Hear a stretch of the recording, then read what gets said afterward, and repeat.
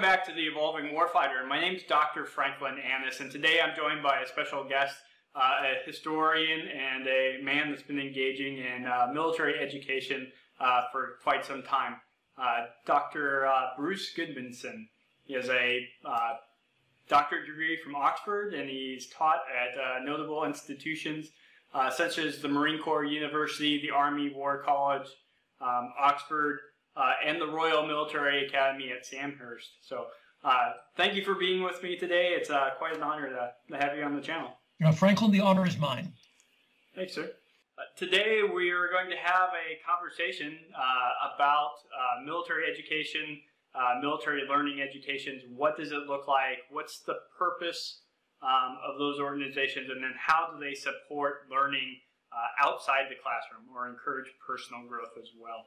So with that, we'll jump in and I'll ask the question, like, what's the purpose of military learning and the organization system that goes along with that? Well, ultimately, the purpose is learning on the battlefield. So we know that, active service involves a great deal of change, requires a great deal of innovation, or at the very least, adaptation to new circumstances.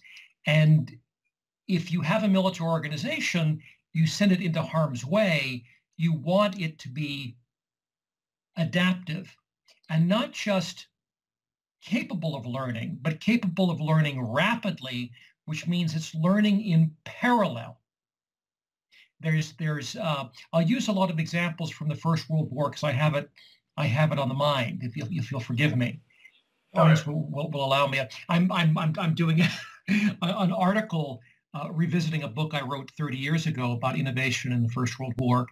And what I'm struck by is the degree to which successful innovation happened in parallel. It happened simultaneously. It wasn't the sort of thing where a few people observed a need, they sent reports up the chain of command, some genius at GHQ or some central organization figures things out, gives these lessons to a literary genius who puts them into a manual that then gets passed, sent down the chain of command. That takes too long. Now, I mean, it sometimes happens, and there's some very good books about that process out there, which I recommend. I recommend the works of Bob Foley at King's College. Writes a lot about these things in the German context. But there's something else that's going on, and that is this parallel, simultaneous adaptation that's happening throughout the organization. So, for example, if you look at early in World War I, the use of hand grenades. Small number of units, particularly combat engineer units, have hand grenades. They use them a lot early on. They use them up very quickly. People want more of them, and there are all sorts of people improvising the hand grenades all over the place. Now, sometimes they blow themselves up while doing it, but largely they're people who are using technology from the 1890s, so 20-year-old technology to make themselves hand grenades.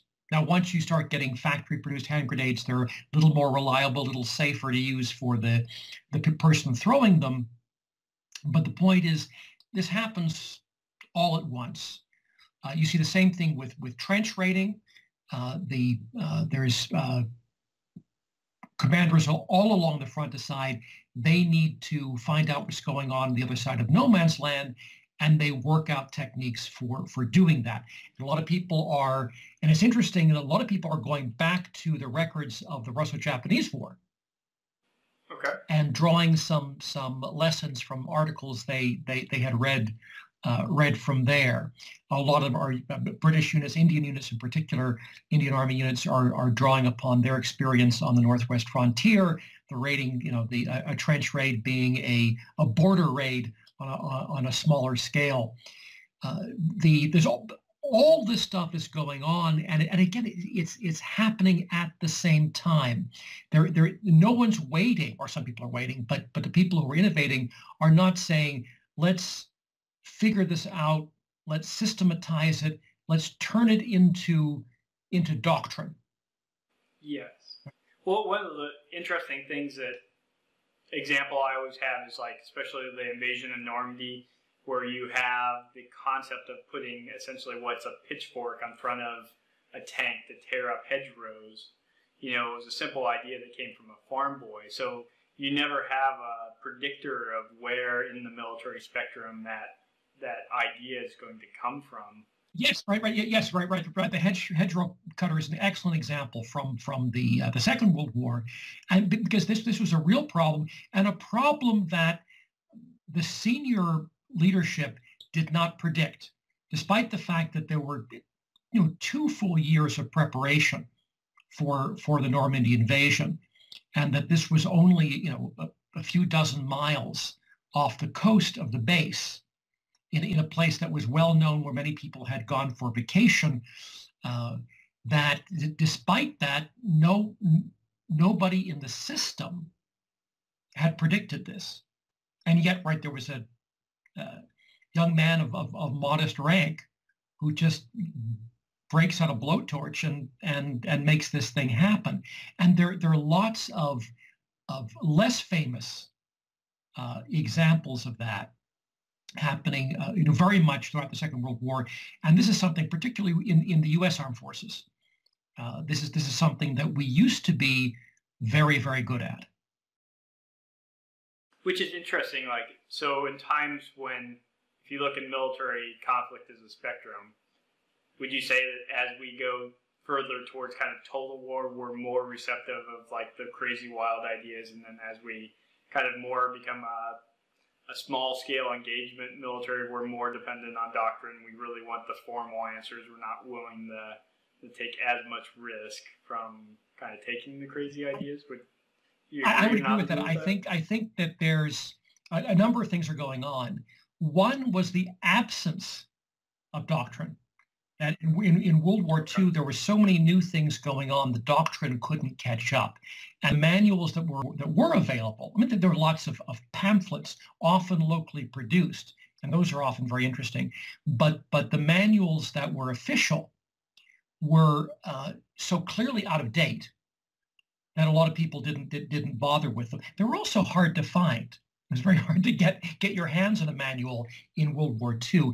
That's part of it. The second thing was that the people who were interested in getting the job done and then going home as part of the total war phenomenon.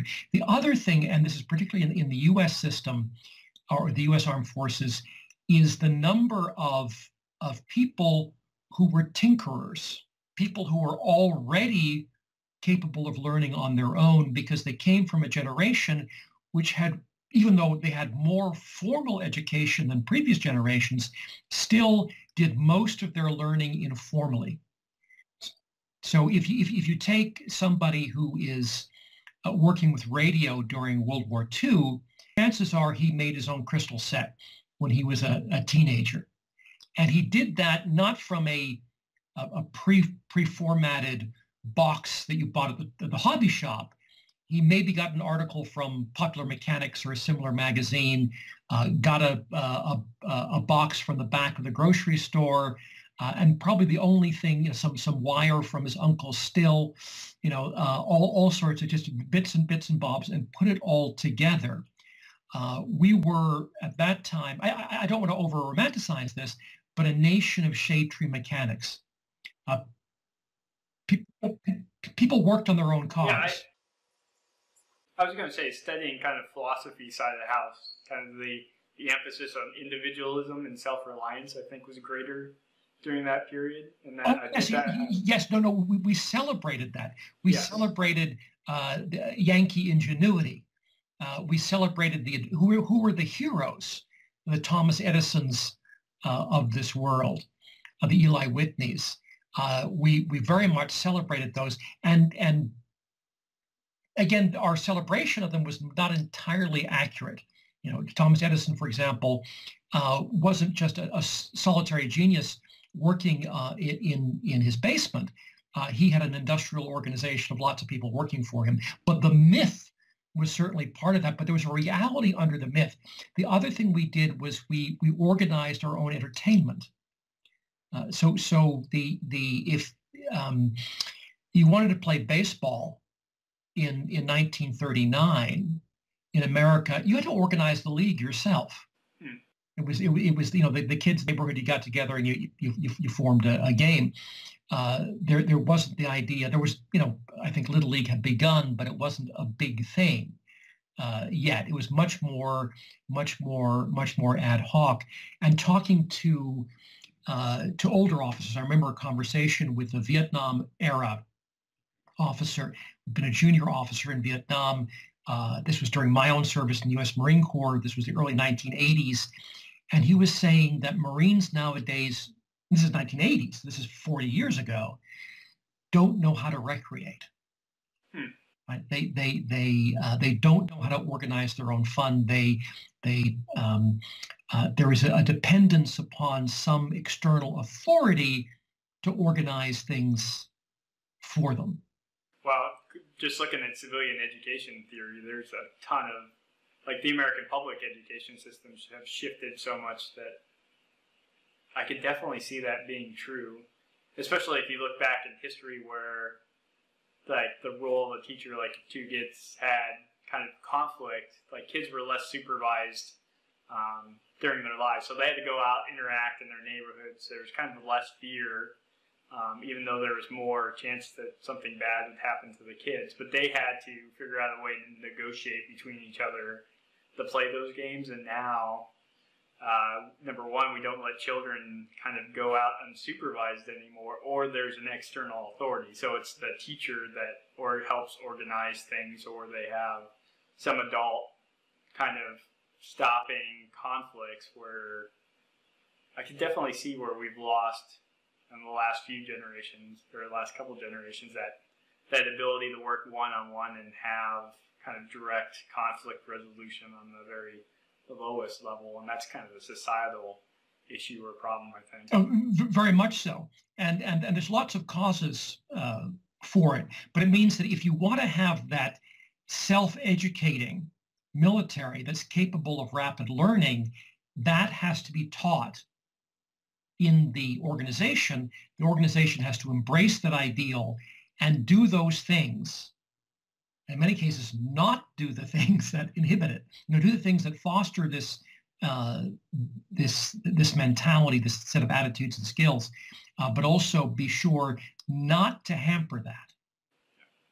Well, that's an interesting point, because I seem to be having a kind of a circular conversation that I get trapped in all the time with people, where someone would say, "Hey, I want to learn X, but I can't afford college, or can't afford the fee to go out and learn it." And it's like, well, it's on YouTube, go learn it. And then it's the problem of, well, if I don't have the validation process, no one's going to say that or approve that I have learned this task. Where it's like we've lost faith in saying, hey, Johnny doesn't have a college degree, but he has the capabilities, and he's always been a big reader, and he's absorbed so much that he has the equivalent of it. But now we're so much worried on validation processes, credentialing process, that we won't accept anything but that piece of paper to say, okay, now you can get promoted, or et cetera, et cetera. There was a commercial in the late 1960s for the college level equivalency program, the CLEP tests. And the argument was that if you're self-educated, go take these tests, and you'll get some credits, so you can then go and finish your degree. And it was about the commercial was about Abraham Lincoln applying for a job. Lincoln, right? Yes, sir. Okay, you're looking for an executive position. Yeah, but what about the college? Well, I've done a lot of reading and studying, sort of on my own. On your own. Look, Lincoln, I know you're a smart guy. You know you're a smart guy. You ain't going nowhere without that sheepskin, fella. There you are, an intelligent human being, but no college credit to prove it. Make learning pay. Learn about CLEP, the college-level examination program. Lincoln, you got to show off his license. And the punchline was hey, Lincoln, you got a chauffeur's license? And Lincoln earlier on is protesting. I've done a lot of reading and study on my own, but we have a 19th century person like Lincoln, and whatever you think of him as a president, I'm actually not a fan, but that's another story. He was a very well-educated man, and largely, again, self-educated, master of rhetoric, and just spoke enormously well, and was able to adapt. He was able to run an industrialized war in the middle of the 19th century, largely from his office, his home office in the White House. It really is remarkable. But nowadays, I mean, he couldn't teach high school.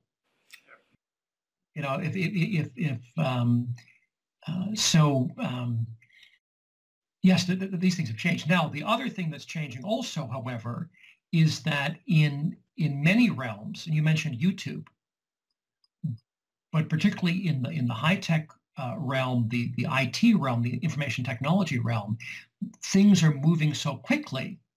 Formal learning cannot take place because it's too slow.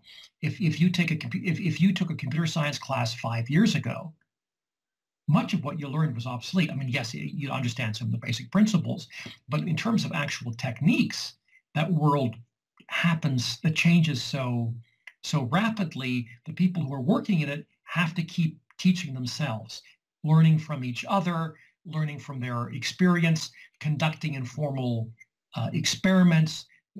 They can't even wait for the manual, because by the time the manual is written, things are nearly obsolete.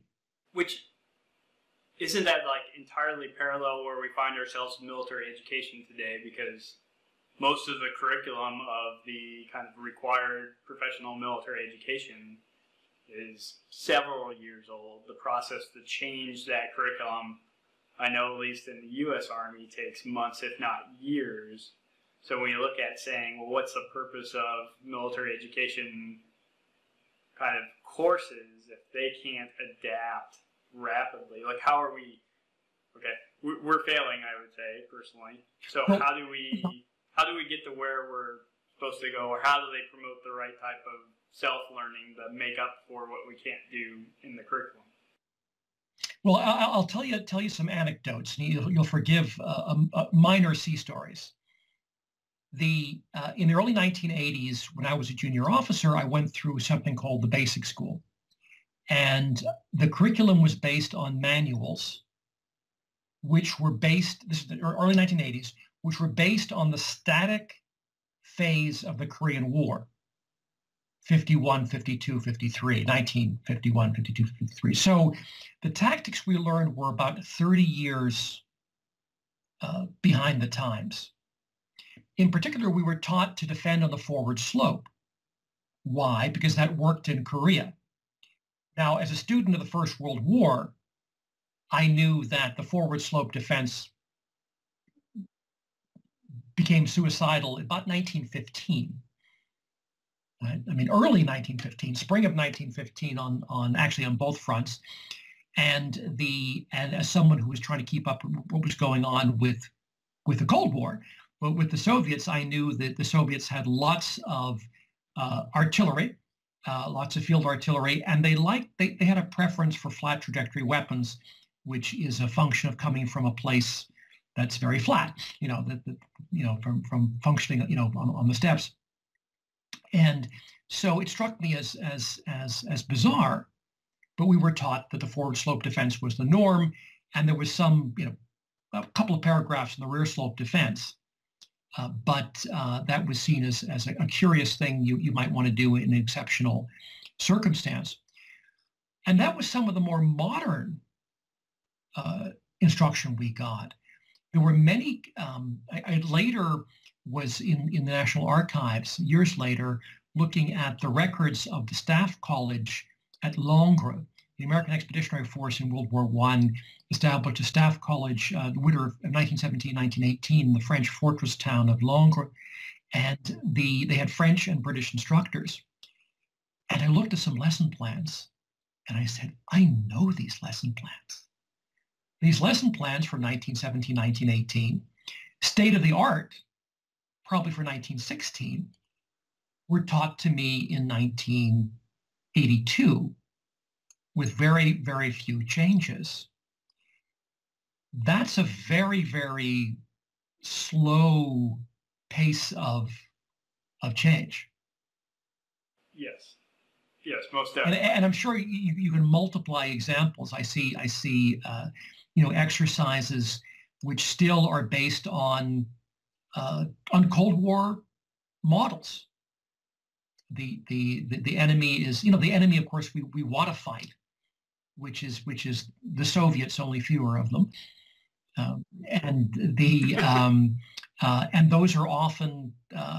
I think you could probably go to Fort Leavenworth right now, and well, not right now. They're probably closed down for the quarantine, but a few months ago, and see exercises like that. There's just this enormous, and again, I'm not averse to people studying history, but they should study history as history and place it in historical context. In fact, I'm going to argue that military history done properly is a huge part of any military education program, whether self-education or formal classroom education. But it's got to be presented as such in its context, as opposed to this is the way you do it. So from my own personal experience going through PME, the problems I have is I do incredible amount of self-study, especially military history. But the real problem lies is I think, or at least the Army has a tendency to say, hey, we're teaching you this doctrine. We want you to regurgitate doctrine back to us. So we're going to give you a scenario where you have to do what we've told you how to do it. But if you have a solution to the war game that breaks all the doctrine that would fight the fight better, you're going to fail the class, because by deviating, taking that risk, demonstrating a different way, unless you could prove and guarantee that you'd be successful, they're not going to allow you to deviate so wildly from the process. So we de-incentivize experimentation, innovation. We want people to kind of go through the exact steps and the exact formats, and I think that's kind of the biggest problem I see with at least my experience in professional military education, is there's no flexibility to say, oh, this way you did it, you present it to me, I don't think works well, so I'm going to present a way back to you that I think will work better. Yes, no, and I've seen this. I've seen complaints about this going back nearly 100 years. In fact, almost exactly 100 years, starting about 1920 is when these kind of problems with the school solutions start. Probably starts even earlier. There's a scene in The Great Gatsby, where the or is it the memoirs of the author of Great Gatsby? I forget. Anyway, but a young officer at I think he's at Camp Benning, not yet Fort Benning, and he's in a class, and there was a little book called Small Problems for Infantry by Captain Bjornstad, and and it's being taught as a catechism. If then, and the students are essentially required to recite the responses. And this is something you see certainly in the 20s and 30s, where the veterans of the First World War come back and think, oh, we in the Meuse-Argonne, our biggest problem wasn't the Germans. I mean, they were in the process of collapse and doing their what they called their delaying resistance, the hinhaltende Widerstand, just basically trying to play for time, hoping that the winter would come and then they could negotiate their way out of the quandary. Our biggest problem was our own logistics, organizing, transport, because the French put us in a place with the worst roads. I don't think this was a conspiracy, that there's a lot of good reasons for that, including ports and railroads and all these good things. But the AEF was there in the rough country, and the biggest problems were self-generated friction. So there was this idea that if we can get everybody reading off the same hymn sheet, then we're not gonna have problems like that. And the enemy became an afterthought. It was all about the procedures. Yeah, I've heard complaints about that, where even in like hand-to-hand combat, I think instruction just prior to World War II was kind of, if the enemy throws this type of punch, you're going to do this type of movement, where it's to the point where if you're trying to do it in an actual fight, number one, you're not going to process fast enough, and number two, just the attempt to break it down and have that type of if-then scenario, you're not going to be able to recall information fast enough to use it. And although it, sounds like a good technique, trying to make it work in reality is so much. No, it reminds me of an old-fashioned computer program, the kind one would write in, and I'm really showing my age here, in BASIC, in the 1980s, perhaps on a Commodore 64 or a TRS-80. This is something that has been part of not just our military culture, but many military cultures, that we try to systematize things. We try to preserve people from having to think, and preserve people from having to adapt. And I think the roots of this are many. I think in the United States, it's a function of the industrial age, where we had several generations of Americans who in their personal lives were doing all sorts of learning. We talked about the shade tree mechanics and the people organizing their own sports, people organizing their own music, their own entertainment, their own dances, what have you. But when they went to work, they sat down at the bench and did the same thing over and over and over again, and they weren't allowed to deviate. And that system, which we still have with us in things like McDonald's, right? It's a very powerful model for doing certain things, but it's not a good model for innovation and adaptation. It breeds a whole lot of bad habits. Well, I remember the first time I ever got to present my findings for my doctoral dissertation in front of kind of a wide audience of military officers.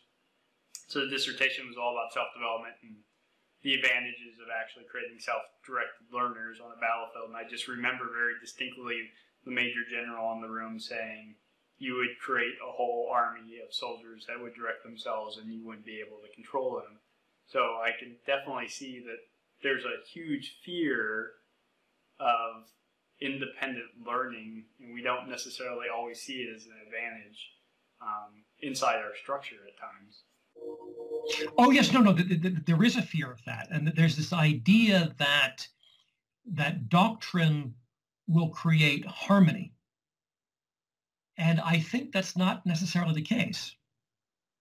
I think that doctrine can be very confusing, because if you tell people things are going to be a certain way, they're going to follow this particular pattern, and when they don't happen that way, people suffer paralysis, they suffer confusion, they start grasping at straws, they start throwing the baby out with the bathwater, and then they may start innovating. They may collapse. That often happens to armies when this kind of paralysis happens. And then when the war is over, they say, oh, well, thank God the war is over. Now let's go back to real soldiering. and so what's really amazing is if you look at, and there's some folks, including a very good friend of mine, down at the Petersburg National Park, the battlefield park, who were looking at the tactics actually used in the Battle of Petersburg. And they were quite modern, very modern, but by standards of the day. And yet, when the Civil War ended... Yeah, we went back to... we totally didn't think about doing trench warfare after that. Yes, went right back, and then trench warfare gets reinvented and reinvented and reinvented.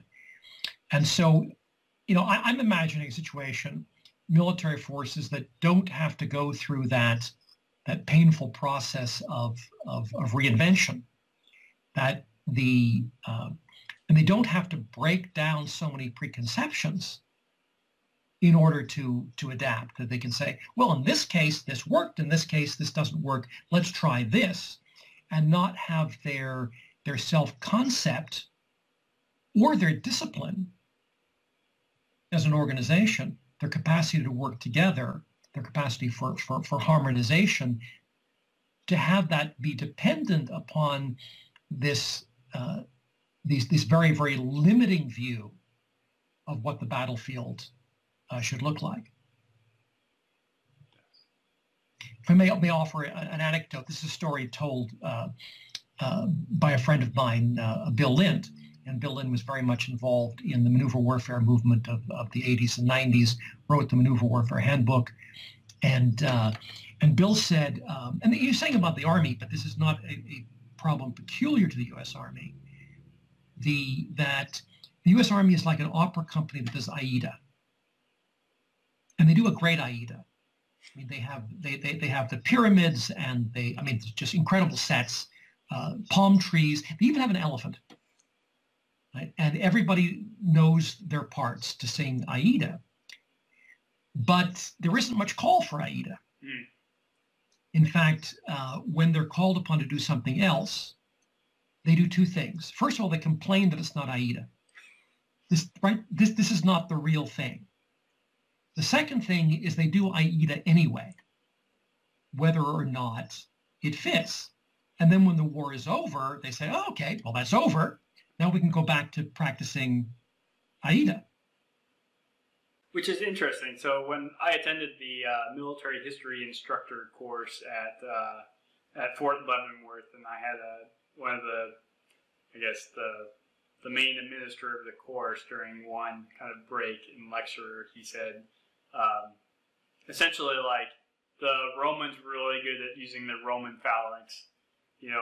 After going to war with Rome, fighting their phalanx, how many times do you think that they could use their phalanx the way they designed it? Because if it always worked, why would anybody fight against the Roman phalanx in that way? And the entire nature of warfare is, by the time you figure out one successful technique, the enemy will never allow you to fight them like that again, because they've already learned their lesson of, hey, I don't fight against this formation, so I'm going to do something different to find a weakness. And it's the question of how, and even the construct that we develop doctrine and have kind of set standard rules on the battlefield is kind of paradoxical to the nature of warfare. Because by the time you establish set techniques and standards to use, you have one playbook that the enemy, that as soon as they come in conflict with you, well, number one, either they'll get hurt and injured and they'll learn the lesson, like not fight that way, or number two, they'll know it in advance and then refuse to ever set up the conditions where that technique will be successful. Indeed, here's the paradox. The more effective the technique is, the greater impact it will have on the enemy, and the greater the chances that he will learn from it. Right? So there's no perfect technique. There's no technique that works in all circumstances.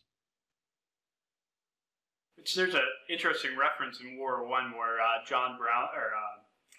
General Pershing had access to a lot of modern technology, like the Browning automatic rifle, the BAR, and he purposely kept that weapon system off the battlefield for a period of time because he felt that the European armies would release their innovations kind of slowly, one at a time, and it gave too much time for the enemy to adapt. So he wanted to essentially gather a whole bunch of innovations to use all at once and gain far more superiority that way, essentially changing up a lot of technology on the battlefield at one time, than to introduce a bar on the battlefield, be successful in one little skirmish, have the Germans capture the gun, understand what it can do, and then by the next skirmish, that weapon system is no longer present that much of an advantage.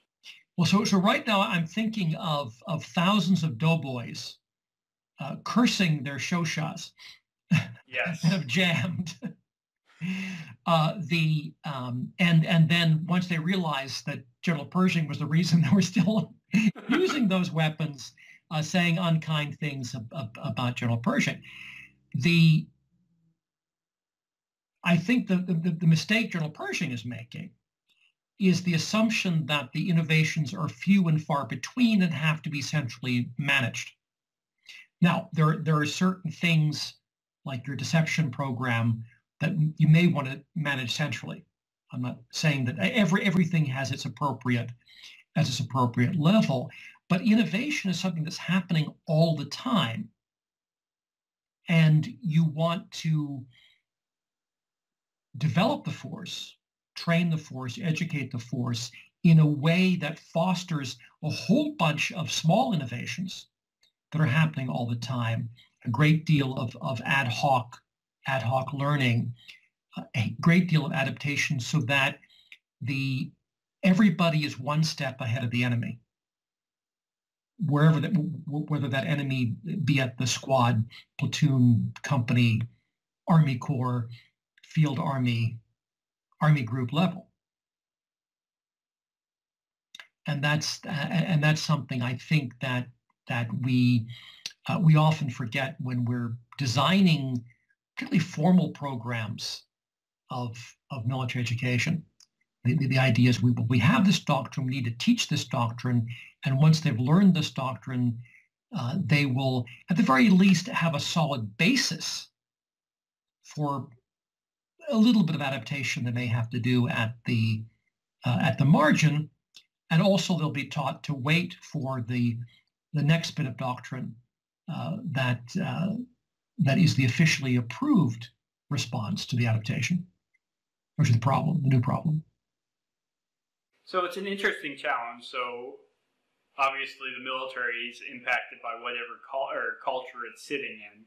So we have a culture that has a really rigid understanding of what education is and the structures of education. And I see inside the military, rightfully so, we think, hey, we want our service member to go through the military, gain some useful education that they can, when they either retire or they leave the service after 4 years, that they have some type of degree, piece of paper, certification that they can walk into a better job than what they would have straight out of high school. But the problem I see with that is a lot of times the higher level PME, I think, is being entirely shaped or limited by the construct of what we have for whether it be a bachelor's level credit hour process or a graduate school, that we keep trying to mirror the military education off of a civilian education to allow credits to transfer back and forth without asking the fundamental question of, is the civilian education construct, does that even have enough adaptability to meet our needs on the battlefield? And are we like shooting ourselves in the foot, so to say, by trying to apply this kind of really outdated mode of education onto a modern military? Yes, I would go even further. I think that the civilian construct that we have now, the extraordinary formalism of formal education, both in terms of the emphasis on credits, on certificates, on credentials on the one hand, and the extraordinary dependence upon the teacher, that we're in an age, and partially this is a function of ideology. I think our academic class has been is now more ideological than it has been in a very long time. But I think the problem goes even deeper. It's the idea of what I call closed loop learning. It's you go to the classroom, you learn the material, you're tested on the material, And that whole process is independent of the outside world. So you can't say, oh, but I've been in the outside world. It works differently out there. You're told that doesn't matter. What matters is what I presented to you, and your success is a function of of how well you give it back to me. And I have one incredible example of a failure of that inside at least the U.S. Army. So we train combat medics to function on the battlefield. The medics that do exceptionally well on the battlefield understand the current protocol, the latest, greatest techniques to save someone's life on the battlefield. But we bring them back home and say, well, you have to be certified through the National Registry of Emergency Medical Technicians. So you need to have one knowledge of doing this thing for the battlefield, but you need another knowledge for doing this to pass this civilian certificate that you absolutely have to have at all times.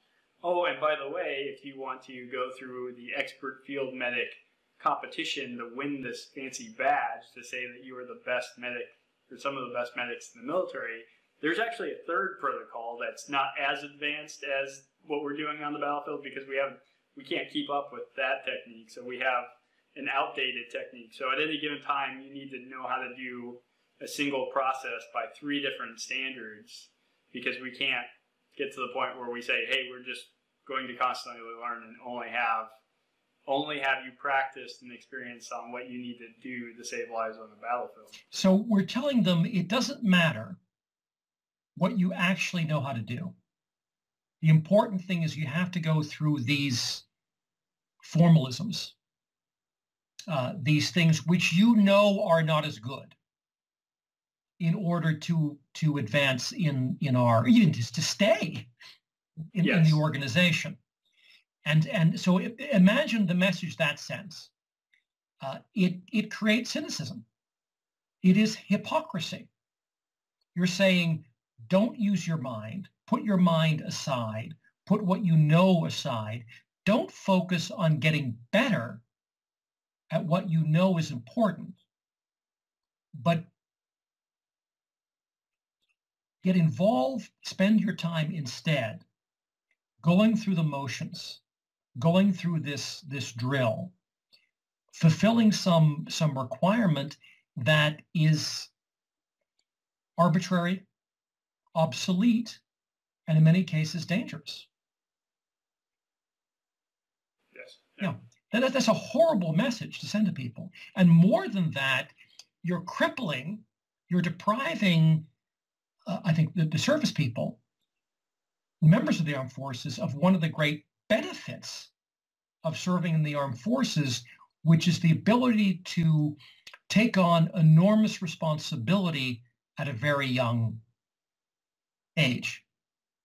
So rather than saying, okay, yeah, we trust you with the lives of other young people, some of whom may be only a few months younger than you are. We trust you to do emergency medical care that in the civilian world would require an MD, or at least a nurse, right, an RN. And at the same time, we're not going to trust you to develop yourself, to improve these techniques, to learn from your experience, to trade these with other people. I mean, you may do that, but at the same time, you have to spend a whole lot of time, of which you have very little, going through these formalities. Which is interesting. So I don't know if it's the authoritarian nature of the military in itself, but we always struggle, or at least the Army struggles, with the concept of mission command, and it's entirely built on the fact that I have to trust the leader below me to make a good decision, or to know that when he disobeys me, hopefully he's doing that to fulfill my intent. So I asked for a certain report, and then he realizes that what I asked for wasn't really what I truly need. So he's going to provide me a better product. So he's going to change things. And we should allow for that in order for mission command to work. So he's going to exploit things. He's going to change commands if he sees a weakness and he can take advantage of the situation. But when we look at like self-directed learning, I've seen it in the Army that happened for a period of time. I see this in the new Marine Corps manual on learning, that the military wants to essentially direct or control self-directed learning. So whether it's we're going to assign an assessment matrix on top of what you're learning, or we want to be able to dictate to you the subjects that you're allowed to learn, and we're basically removing any space that we have trust, any space inside our learning environment that we can allow trust of our service members to say, hey, I'm not checking on you, I'm not going to tell you the course material, but I really want you to spend some time either learning how to be a better soldier or Marine, or learning how to be a better person, or expanding your knowledge about the human condition. And this is kind of you proving to me that you're going to make yourself a better warfighter. If we can't trust our service members to even do that on a small scale, like how are we going to say, okay, in the middle of combat, now I'm going to trust Johnny to do the right thing and practice self-initiative because I've taught him his whole entire career that he's not allowed to do anything without my approval. Yeah, so yeah, I watched MCDB7, the learning manual. I watched it grow. I watched its assembly. I know a lot of the people who wrote parts of it, and I think it's a great step forward, and a very good first step. But I agree with you. I don't think it goes far enough. I think that there is an insufficient evidence on, or insufficient emphasis on a couple of things. One of them is the freedom needed for genuine self-directed learning. And the second is the relationship between self-directed learning and mission command. That if you can't trust people to teach themselves, to learn from their environment, to learn however they can learn, how will you trust them to make decisions on the battlefield? And these things go together. I think life imitates school to a great extent. I mean, we for the more than really any people in human history,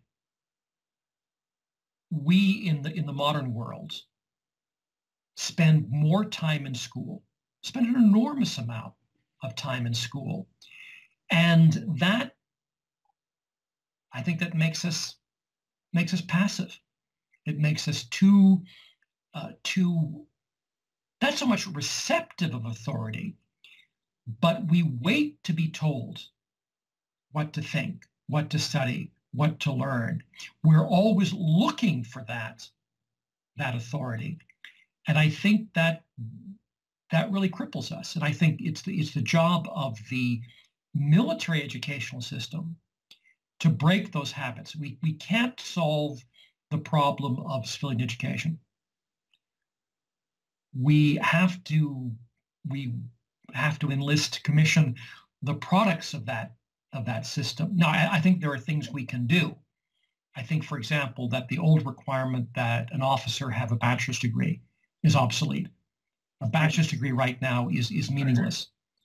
In some cases, it's worse, because having gone through the process increases the chances that a person is intellectually passive. It actually is something, I'll be frank, most college education certainly in North America these days makes people stupid. It makes them stupider than they would otherwise be. And this isn't an anti-intellectualism. It's a condemnation of the inherent anti-intellectualism of what's happening in the colleges and universities.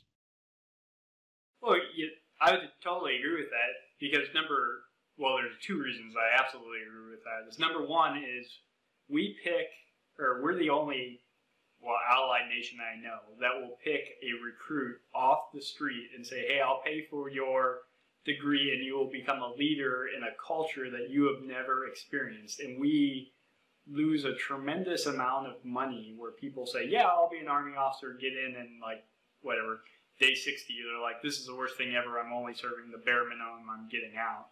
And you see this a lot with our academy grads, with, talk about, hundreds of thousands of dollars of investment to have the shortest period of time of service where, what happens if you took the same kid out of high school and said, I'm going to get productivity out of you as a soldier or Marine, and I'm going to slowly teach you about the human condition of what we think is important on the battlefield, but I'm going to give you a true liberal education.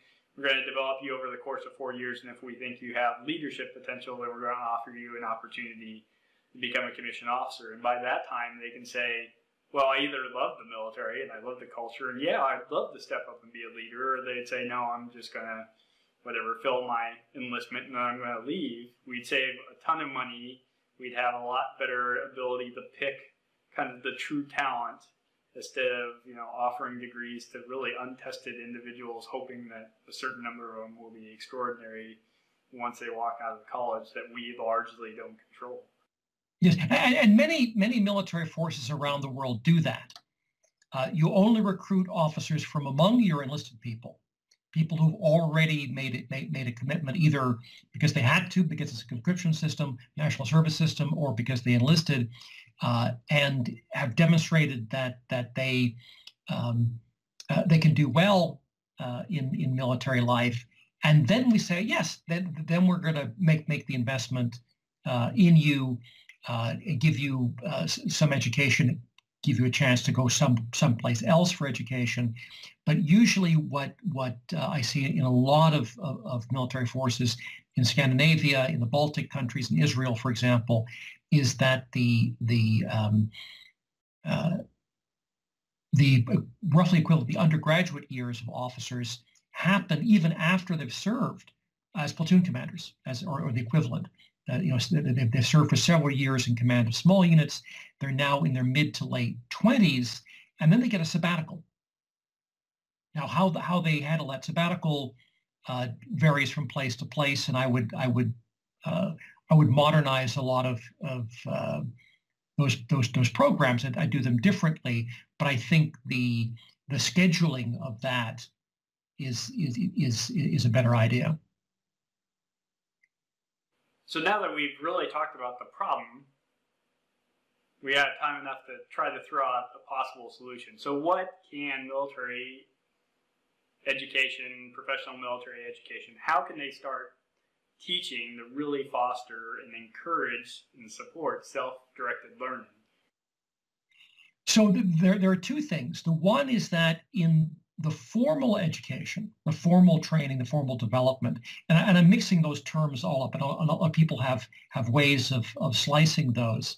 I see them as very much the same thing. That from the start, from the first day of recruit training, we ask people to solve problems. And we ask them to solve problems to which they have no pre-formatted answer. And we do that in just about everything they do, including finding the mess hall on the first day. And I think that if we develop this culture of constant adaptation, of solving these open-ended, wicked problems, in again, everything you teach, in the rare exception where you give a lecture, you get it done very, very well and get it recorded. It becomes a YouTube video or the equivalent. But the notion of having somebody there reading a PowerPoint to people, that would be totally banned. Always give people problems that require, the solution to which requires that they stretch themselves. Many tactical problems will require that they disobey orders in order to fulfill the commander's intent. In some cases, they'll have to disobey the intent in order to fulfill a higher mandate, such as that of ethics or morality. You constantly put them in situations where they have to do these things, where they have to figure things out, find their own information, learn from each other. A lot of free play in the tactical realm, where they have to learn from their enemies, and make have a great deal of open-ended discussion, genuinely Socratic discussion. Not, I mean, we usually use the term Socratic method to mean I'm going to hold this discussion, and at the end of which you're going to come to my point of view. So you're actually saying truly encourage peer learning, not the fact that it's the teacher that has the right answer that will talk you into the solution, but it's the, here's a question, and you're going to use the knowledge of everyone in the classroom to actually solve or advance the classroom. Yes, this is the Socrates as described by Xenophon, and not described by Plato, that communist, right? That authoritarian, right? So, and if you have people who are taught this way, the first thing they'll have is a hunger for knowledge, and they'll go out and seek it. And they'll be doing a lot of reading on their own. They'll be doing a lot of discussing on their own. They'll be doing a lot of experimentation on their own and with each other. You want to encourage people to form study groups of various degrees of formality, to exchange information in fora, in professional journals, things like that. And here's the paradox. You want to give or create, foster is a better word. I know I'm hesitating here, because you're not giving the students anything or the soldiers anything. You're not giving them, you're not really teaching them much. You're giving them opportunities to obtain a liberal education that is far more liberal, yes, in the genuine sense of that word, than 90% of what's happening in colleges and universities these days. And I think my vision for this is, I know this sounds very idealistic, but I think if the armed forces do things properly, they can rescue the universities from themselves. I think again, I've spent most of my adult life moving between universities, the world of universities, and military organizations, back and forth and back and forth and back and forth. So I think I have an unusual perspective on both of them. And for all the faults of military organizations that we've described, they are, I find, minds are far more open than they are in universities. No one in uniform ever told me that I couldn't think something. At university, people say, you can't say that. You can't think that. In the armed forces, it was, think what you like. Now do it this way. There still is that authoritarian aspect to it. But I found, and I found teaching in military schools, I enjoyed far more academic freedom, and even freedom in terms of method, than I have in civilian universities. Yeah, if I could go down and make like one immediate change to PME, what I'd like to see, especially the officer side of the house, is to have some type of pretest walking in to say, what do you know? And actually start from where the student is, not what the book answer is. So you'll have some accelerated class, some people that will need periods of remedial training. And then you have one phase that's like, here's the doctrine that we want you to know. So we're going to briefly give you the lectures of the doctrine. We're going to run you through some big exercise, and you're going to prove to us that you understand and you can exercise the doctrine. And then for the rest of the period of time that they have, you say, okay, here's very similar scenarios or different scenarios. Everything's off the table. You can be as wild and crazy as you want. None of this is graded, but you are expected to go through this process. You know, prove to me that you can, number one, draw on doctrine and adapt it. Prove to me that you can test new theories and change things to try to experiment and play with ideas. And at the end of that period, then we take kind of the best solutions out of that wargaming period and then throw it back at the doctrine designers and say, hey, this captain's career course came out with this brand new concept or idea that's worth, taking a look at. So can we take a look at that and maybe change the doctrine, because we've allowed, 120 officers to use their own personal experience, exercise in a way that, hey, we're going to truly let you practice your profession and actually exercise, but we're not going to punish you because you didn't hit the right check marks or scales that we would have done by the book answers. I would go even further, and this is because I see doctrine, I think, somewhat differently. Doctrine to me, and this is the official position of the Marine Corps. Again, I'm not speaking for the Marine Corps. I should emphasize that, and we have our disclaimer at the start of this video. But the Marine Corps, the official Marine Corps view of doctrine is that doctrine is about the permanent, unchanging nature of war. It's not about particular techniques or procedures. Now, if you look at the way most Marines, or at least Marine officers, use the term doctrine, they're using it in the sense in which you use it, as in the set of prescribed techniques and procedures and methods and things of that nature.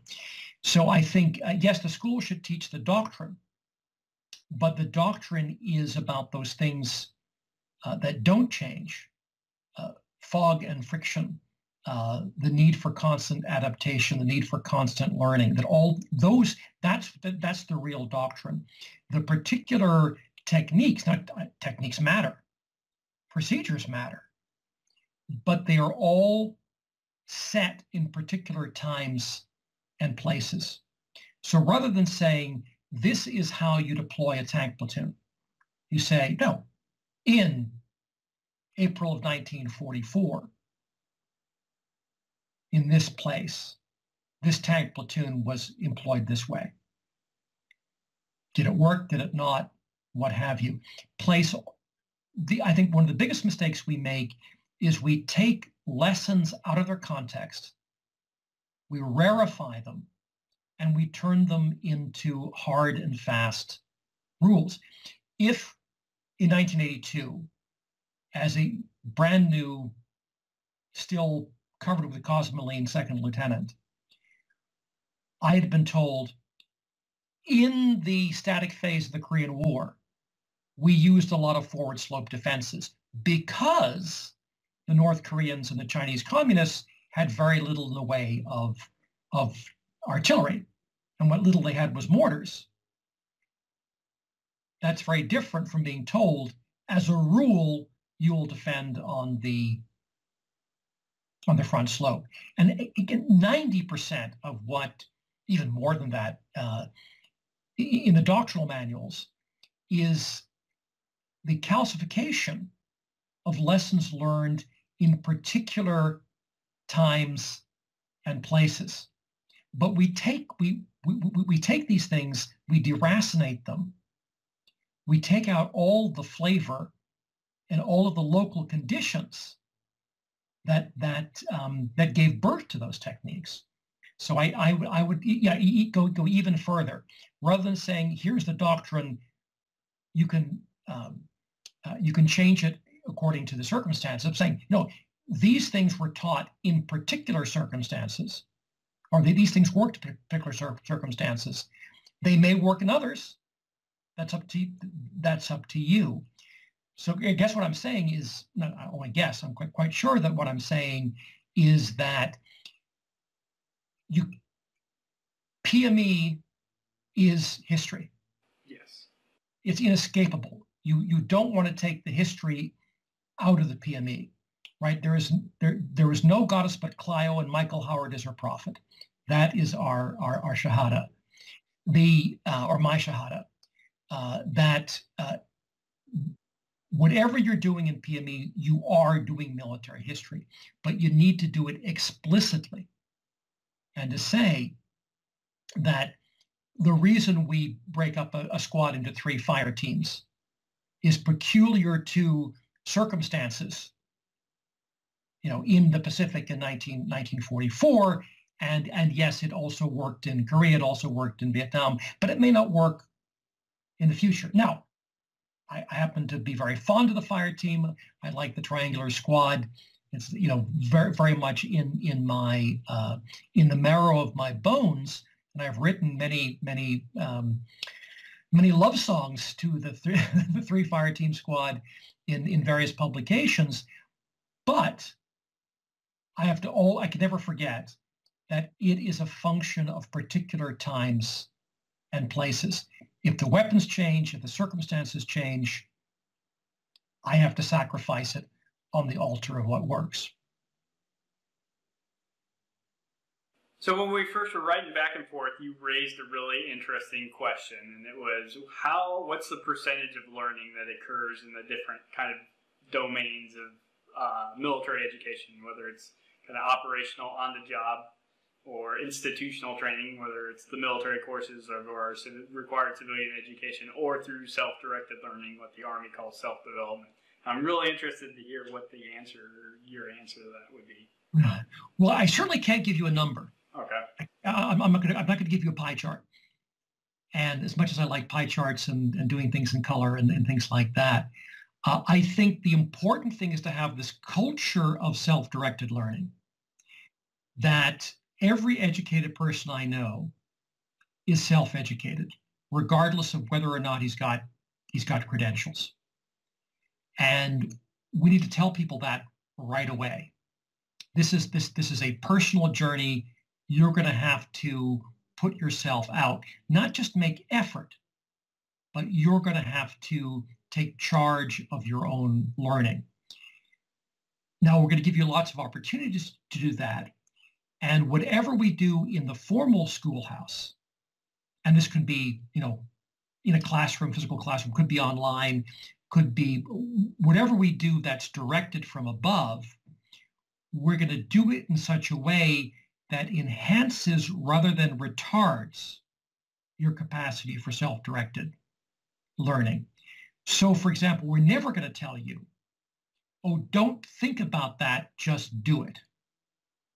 We're never going to tell you that, oh, this is just the classroom. This is the schoolhouse. In the real world, you'll do it differently. So why go through this dance? Who benefits? What's the purpose? Because the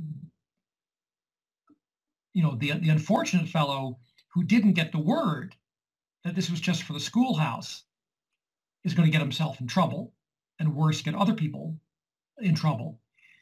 So why do you have these, this formality? The formal school must build the habits for self-education, and also, and I think your point of adjusting the course to the level of the students should also build upon that, so that we have a formal education system enshrined, and actually enshrined in law now, with Goldwater-Nichols and its follow-ons that say, at this rank you must learn this. But what about the people who've already learned that? Yes. Shouldn't they get ahead? I know of cases of people who have done the distance learning equivalent of a particular course, and then they get orders to that course. And they do the course over again at great cost to their own sense of reality, to their own time, and to the taxpayer. So why not simply say a very easy reform to implement is that if you've taken the course on your own by distance education in your own time or on your own time, when you get the orders to the formal school where your duty is to study full time, you get to go to the next school. Yeah. And does that mean that there may be a captain, Navy lieutenant, 03 at the War College, sitting there with lieutenant colonels and commanders? Why not? In the battlefield, you're not going to only learn from people in the same pay grade. You need to be able to learn from your superiors, from your peers, and from your subordinates. That's an essential skill. So why are we segregating people by rank in our various schools? Oh, I completely agree with that. So, unfortunately, we're running short on time, but could you tell the audience about, well, I know you have a ton of self-directed materials out there for individuals that want to engage, and I I actually love your tactical decision games. But could you tell the audience where to find your material and how they can get started with some of the stuff you've made?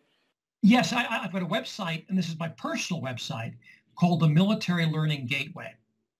And the URL, which I think you'll be kind enough to put under the video, is teachusmc.blogspot.com.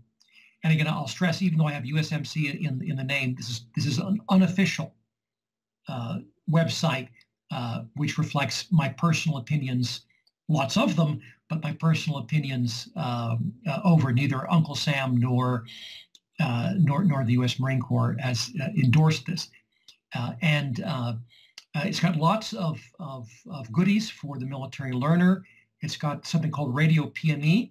I'm a huge fan of podcasts. I think podcasting is one of the more powerful learning tools out there. So Radio PME, there's two branches, history and present, which give you links to lots of podcasts that'll be of interest. But also I do decision games. And I have what I call the Decision Game Club. And right now it's all online. In normal times, sometimes we do things in person. But right now we're all online. And you can find that, again, at the website. Okay, thank you. Well, it's been an honor, and I'm sure we could talk for several more hours. I'll have to try to find a time to have you back on the channel, sir. Franklin, I look forward to that. Thank you very much. For the audience out there, I invite you to subscribe to the Evolving Warfighter for more videos on military self-development and military history. Until next time, focus on your self-development so we can dominate the modern battlefield. Thank you. Thank you, sir. Okay, thank you, Franklin. This is great fun.